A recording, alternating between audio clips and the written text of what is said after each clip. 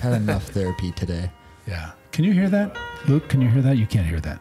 I mean, I just hear you like this because we're close. It's okay. Why do we have earphones on? Because it's cool. You're listening to Cultivate, a podcast about the people and technology that are blazing a trail in the cannabis industry.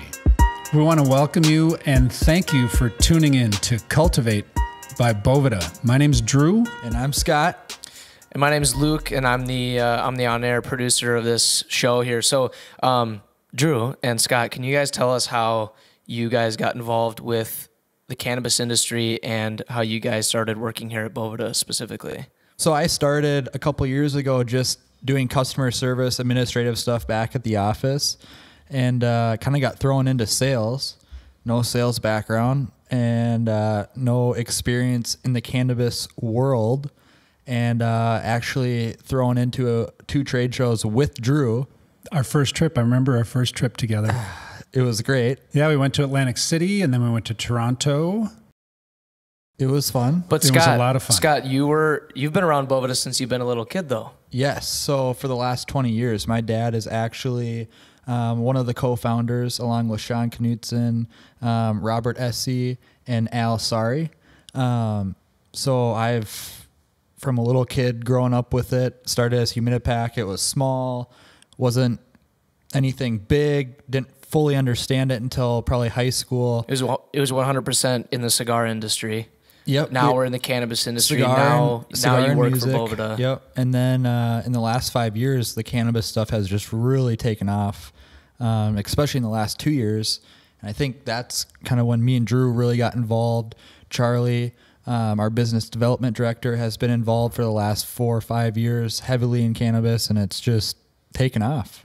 And I discovered Boveda because of the cigar industry. Someone put a Boveda pack in my cigars as I was leaving the store. And I asked the question, what is this? And he said the magic words. He said, you will never recharge your humidor again.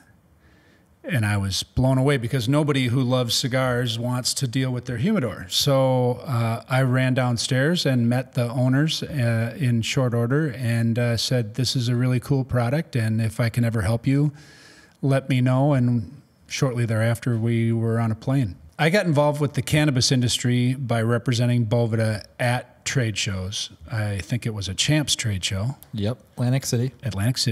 And then trade show. We did a lot of trade shows together.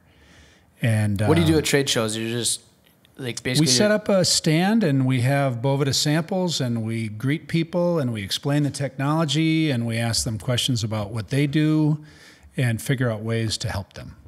Drew's our designated model too at shows. So. Yes. Yeah, I joke, okay, let's get this out right now. This is not going to go any further. I'm the old guy. He's the young guy. Scott originally introduced me in Atlantic City to everybody in our area as his grandfather. I mean, yeah. So I'm not Scott's grandpa. It would be an honored. I'd be honored if I were Scott's grandpa, but I'm not.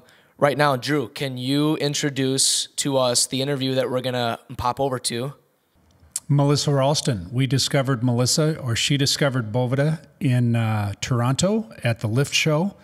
Had the privilege of getting to know her, put together this interview, and she has added tremendously to Boveda and our ability to reach our friends in Canada and around the world. Melissa Rolston. Okay, so I want to start where we started because we met at Lyft on what would be for the American audience the Memorial Day weekend. Mm-hmm. So it's our Victoria Day weekend. Yeah. So we have matching holidays. That's very kind of fitting. Very fitting. It's kind of cute. We have matching holidays. So we met at Lyft. Do you remember what happened? You tell your story because typically people say, "How did you meet?" So you tell your story and then I'll correct it. Go ahead. Oh, okay, perfect. So I was just roaming down the aisles at Lyft, going around speaking with a few different people, and we caught one another's attention. And you asked me to come over and speak with you at the booth, but I was on my way to another meeting. So we coordinated a time to get together at, about like an hour and a half from then. And then we sat down and talked about all things Boveda. Beautiful. So Boveda, as is depicted on my groovy t-shirt, Boveda is a two-way humidity control company that's in the cannabis business today. Mm-hmm. Had you previously experienced Boveda before we met? I have, yeah. I actually was using it with my medicine, and I noticed an incredible enhancement in the terpene profile. Beautiful. So you were positive about Boveda. I tell you what, we sat down and had our chat, and we even did a little video that Luke has stored somewhere on his massive hard drive. And I was really impressed with you because I asked you what I'm going to ask you right now. How did you get involved in the cannabis world? It happens by complete accident. I actually received a phone call from my cousin back in 2013, and I had just moved downtown from living in the GTA in Mississauga, so it's on the west end of Toronto, if no one knows what that is. And I was pursuing a career in photography. I was working about 2 jobs at the time, so I figured may as well go check out this opportunity and see what it is, because, you know, girls got to make money, pay rent. So then I met the CEO, became his executive assistant, and he was in the process of starting up an LP applicant. So an LP is a licensed producer. Those are the only ones who are licensed legally to distribute medical cannabis in Canada as of right now. So when I started off doing this, it was very interesting experience. I was working so closely with the CEO. I kind of learned sort of the way that people were trying to navigate this new industry.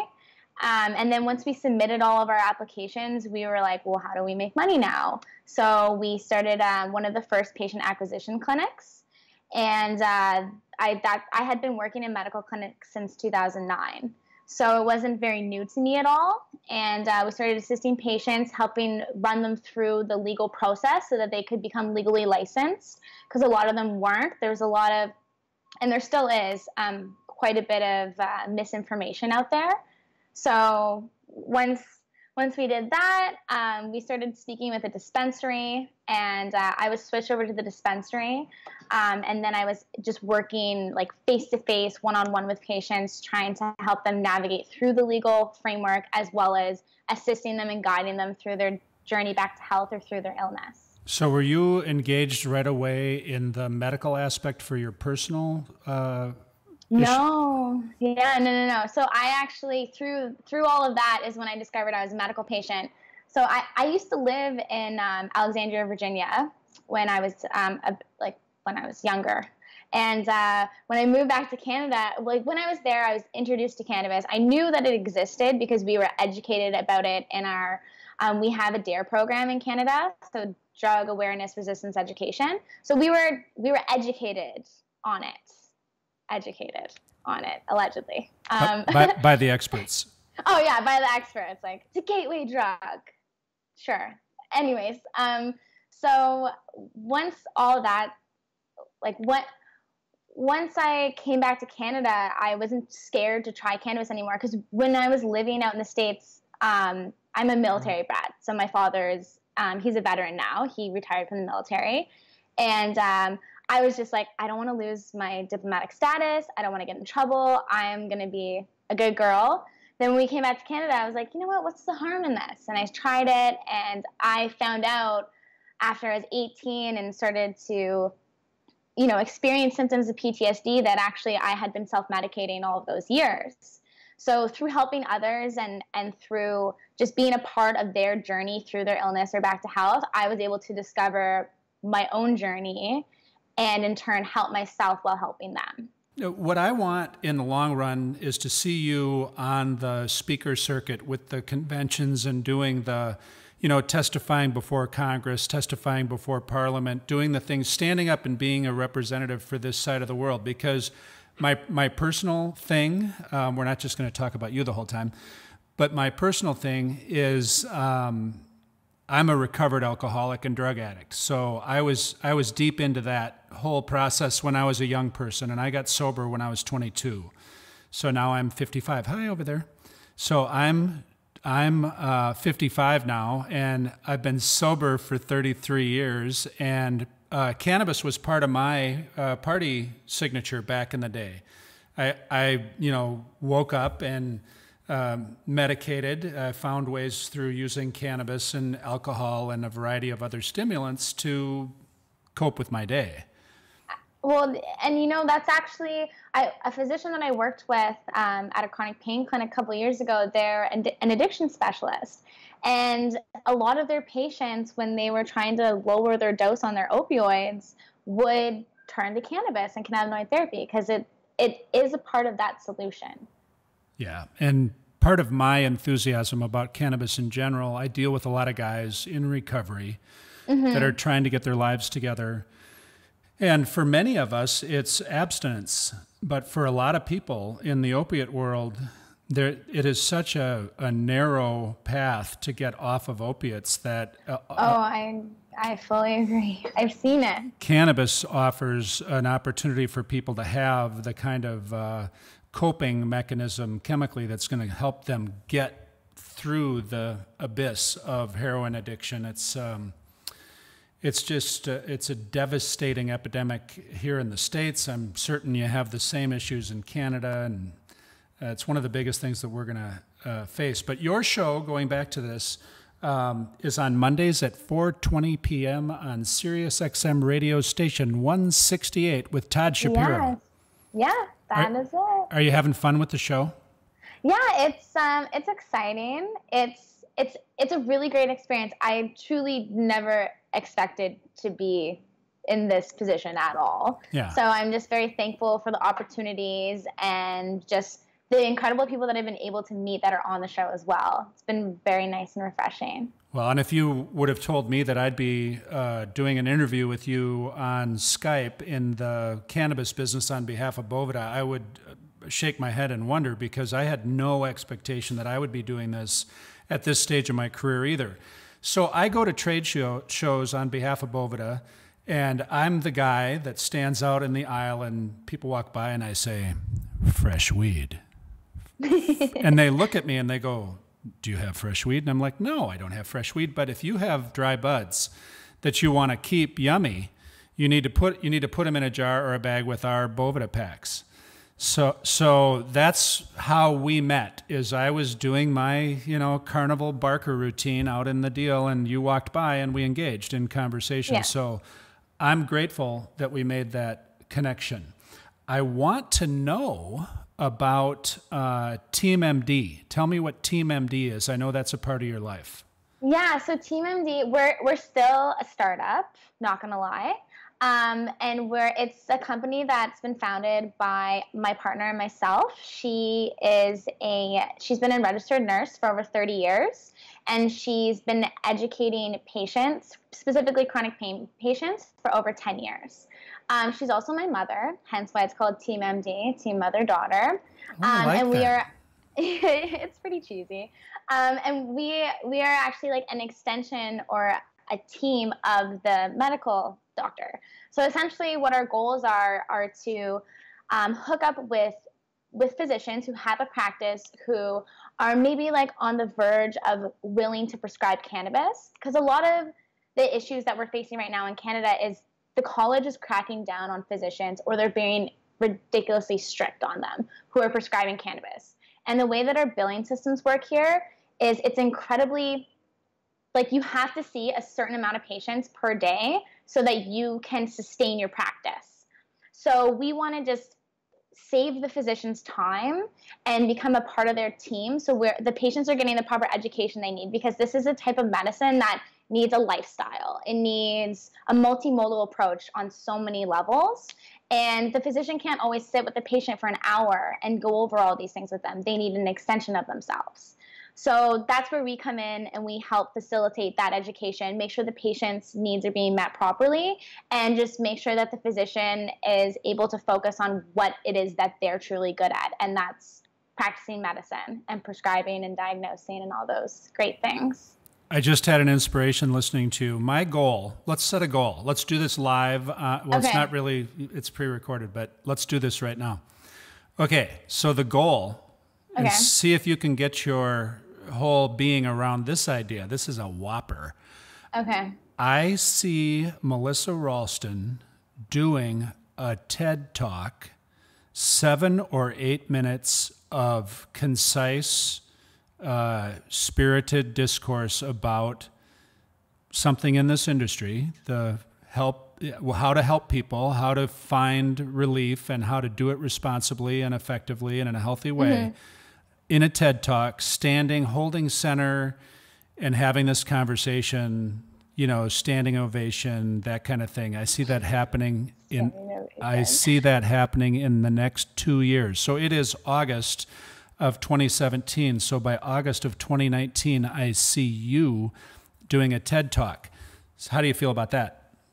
It's funny that you mentioned that, because about a year ago, one of my good friends, his name's Mark Pelly. He's very heavily involved in the music industry. Him and I were sitting on my couch just catching up about a year ago, and he said, "You know what? I see you doing a TED Talk." So you're the second person that said it. And I haven't had any. Make it happen now. I haven't had any contact with him, so. No, you don't even know who he is. So the universe is telling you from different mouthpieces that this is part of your future. That's pretty exciting. So one of the things that I'm excited about in having this relationship with you, between me personally, Drew Emmer, and Melissa Rolston, and between our company, Boveda, supporting what you do. You're a tremendous advocate. You're a great spokesperson. You're a heart-driven woman, which is really important to us because we're a heart-driven company. And I see so much good. I have so much hope and optimism in a world that seems to be spiraling out of control with negativity and despondency. I'm hopeful. I'm a stand for what's possible, and I'm going to consistently encourage you to dream bigger dreams, because I see what you're capable of doing and being and manifesting in your life, Melissa, and it's fabulous. Now, to that point, I want to talk about Forbes magazine. Okay, come on. Do you have relatives at Forbes magazine? No. No? No. You brought up the universe, so I kind of want to talk about it. Go ahead.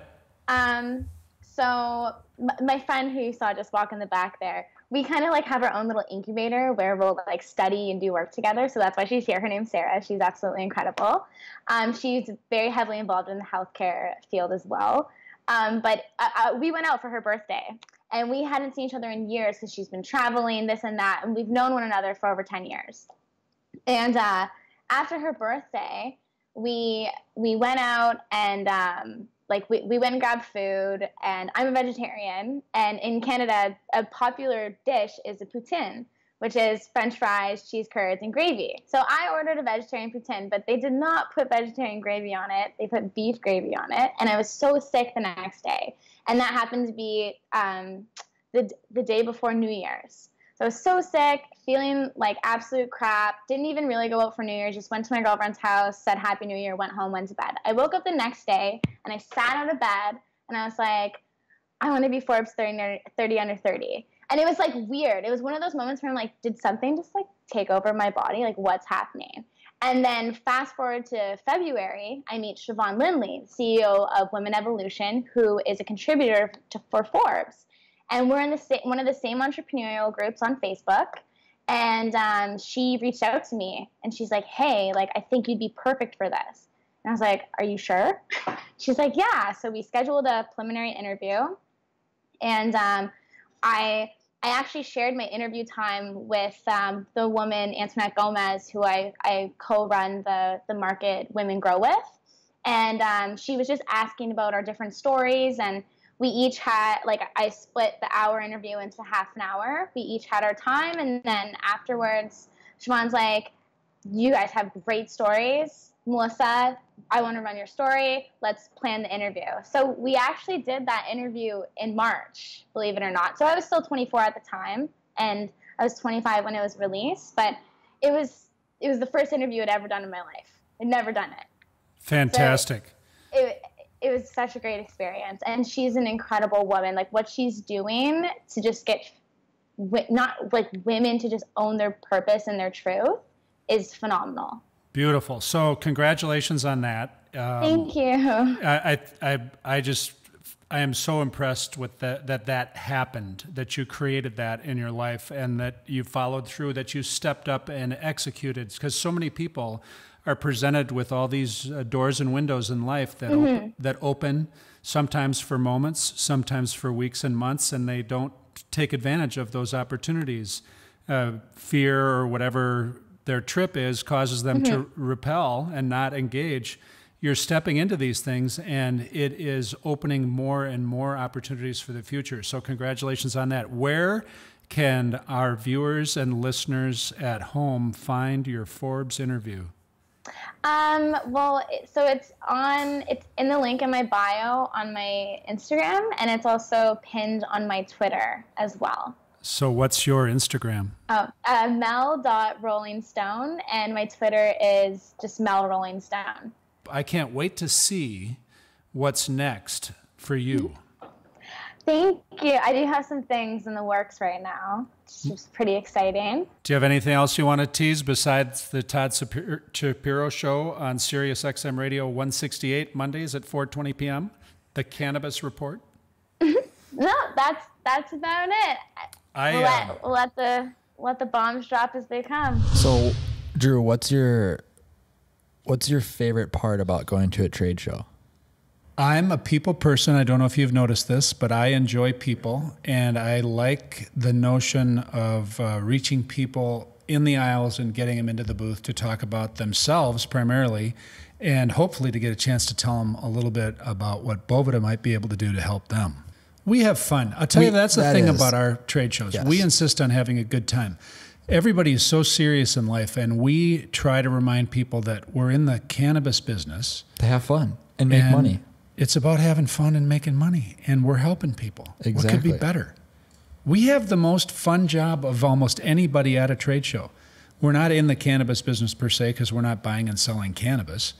We're selling something that helps keep it nice. You know, we keep it perfect, but we're a small part, but we're a small but necessary part. Exactly.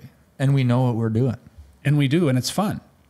It's a lot of fun. It's so much fun. Days get long sometimes. My feet do hurt after my God, my feet a hurt. full 8-hour day standing. Yeah, 8. We usually go 10, don't we? Seems like 10.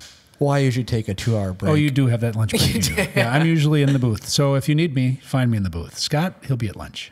Drew, what are you kind of most known for at a trade show? What do people... Oh, fresh weed. Yeah. So, and no offense to the cannabis purists out there, we always used to, in the old days, back when I was a little child, referring to cannabis as weed. Some people don't say that anymore, but I tend to stand out in the aisle and say fresh weed, and people stop and react. It draws people in. Well, it causes them to go, what are you going to do? Give me some fresh weed? And it's like, no, I don't have any fresh weed. I have the freshness for your weed. To make your weed fresh. Yeah, and then they go, oh. And then do you want some? And then we get talking, and it just, everything warms up from there. That's a really great segue here. We're going to do a little section of the show, which we call #AskBoveda, where we take questions that we received from social media. That's like Instagram and Facebook. Yeah, and also Snapchat is. Thank you.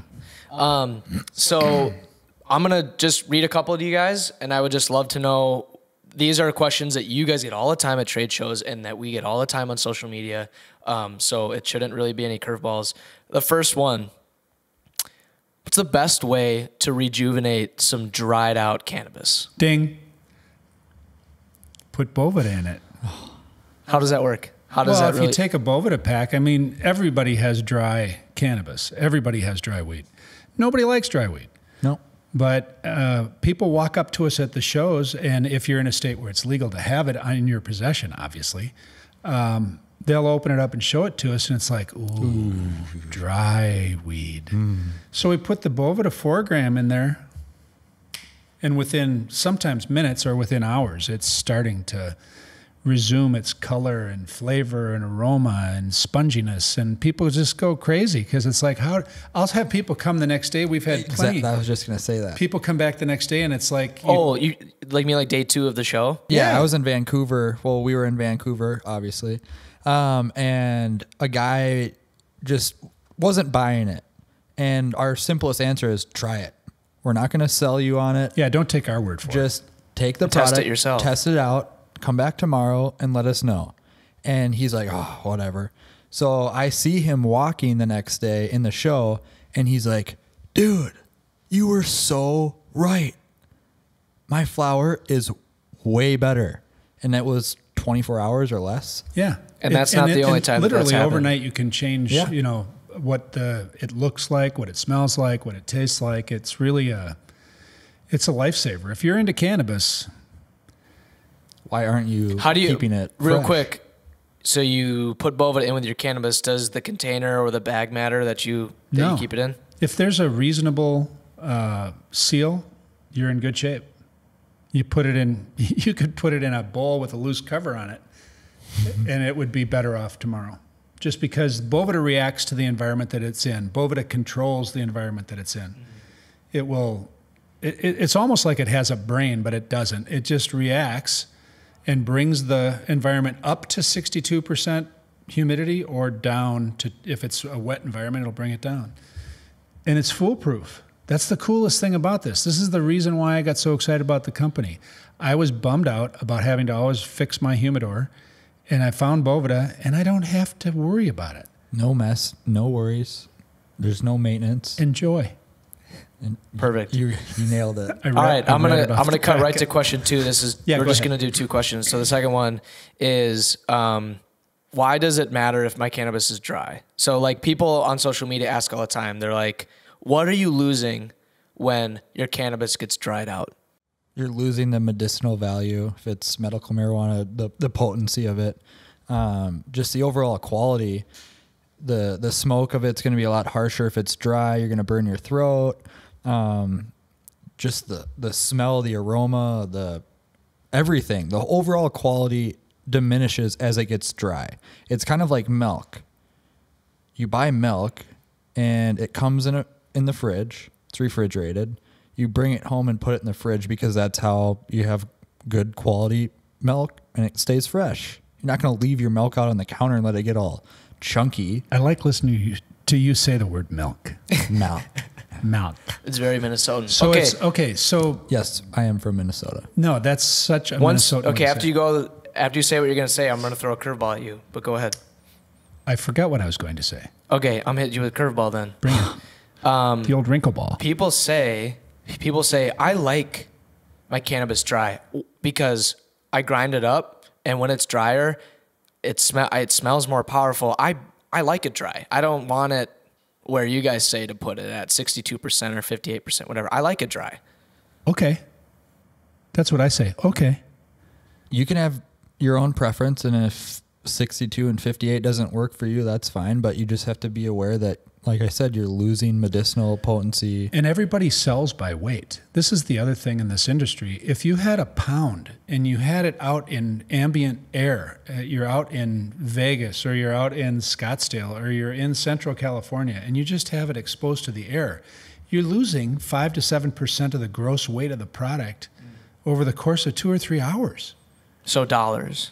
It's ridiculous the amount of money you lose just to evaporation. So if you're on the seller's thing end, about the smell part of it, because it smells so much when it's dry because all those terpenes are falling off and you're losing them. They're gone. They're in the head gas. They're actually coming at you in the air. Yeah, they're in the head gas. Okay. Yeah, so you open the bag, and this is a tradition in the cannabis industry. You open the bag and you smell it and you go, oh, wow, man, that's really great smelling cannabis. And the reality is that's the goodness of the flower coming out.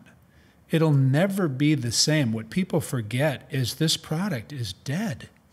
It was cut down. It was put on a rack to dry. It came off the rack. It's been degrading every step along the way. And it's at a certain level of rot that causes it to smell.